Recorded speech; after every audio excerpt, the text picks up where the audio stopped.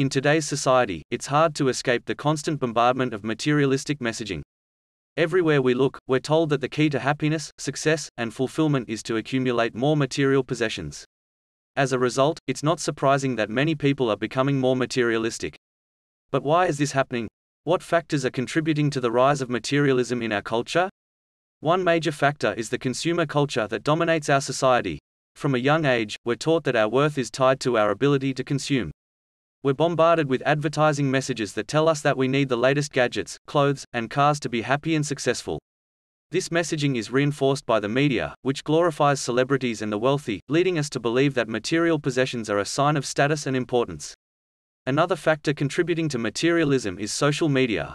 Platforms like Instagram and TikTok have created a culture of constant comparison, where people are encouraged to show off their possessions and accomplishments. This has created a pressure to keep up with others, leading to a desire to accumulate more material goods to stay ahead. Economic factors are also at play. As countries experience economic growth and increased prosperity, people have more disposable income to spend on material possessions. This can lead to a cycle of consumption, where people feel the need to keep buying more things to maintain their standard of living. Lack of fulfillment is another reason people are becoming more materialistic. Some people may turn to material possessions as a way to fill a void or compensate for a lack of fulfillment in other areas of their lives, such as relationships, careers, or personal development. This can lead to a focus on accumulating things rather than on personal growth and meaningful connections with others. In conclusion, the rise of materialism can be attributed to a number of factors, including consumer culture, social media, economic factors, and lack of fulfillment.